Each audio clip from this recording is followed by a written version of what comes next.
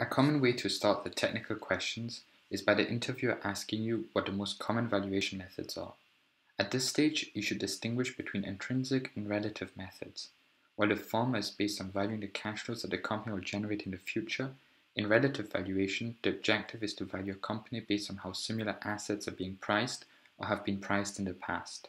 We'll make detailed videos on each, but just for a short overview, the DCF is about the present value of future cash flows available to the enterprise stakeholders, while the trading comparables are about the market's perception of a company's value relative to a group of peers that are publicly traded, and the present transactions is about the value based on past transaction prices paid for similar businesses relative to their financials at the time. The LBO is really more an ability to pay analysis than a valuation method as such, because it's about the maximum price that a financial sponsor, so a private equity company, is able to pay based on the equity hurdle rate and the ability to apply leverage. So after this, you're very likely to be asked a follow-up question, namely which of the methods yields the highest value. The safe answer here is to say that the present transactions yield the highest value. This is because of the control premium. The control premium is a price paid by the acquirer over and above the market price of the target.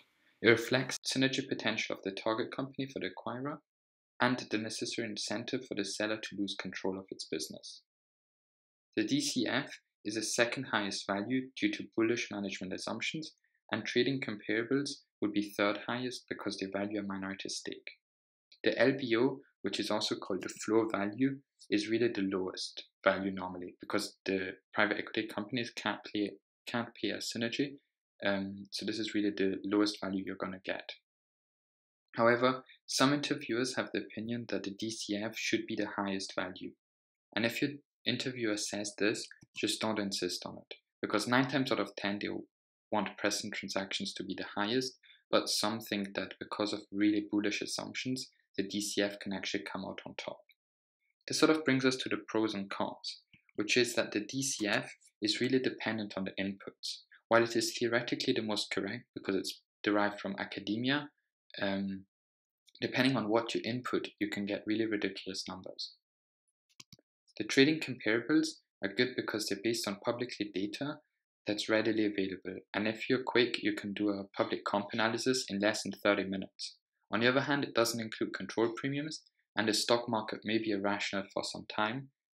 For instance, if you think about valuing a company in the early 2000s before the dot-com boom burst versus after the dot-com boom burst, you would get really different values for the same company. The present transactions include control premiums, and it reflects the actual prices paid by acquirers in the past. However, again, the premium depends a lot on the context and the market cycle. So the main disadvantage for the relative valuation methods is that no two company or transactions are truly identical.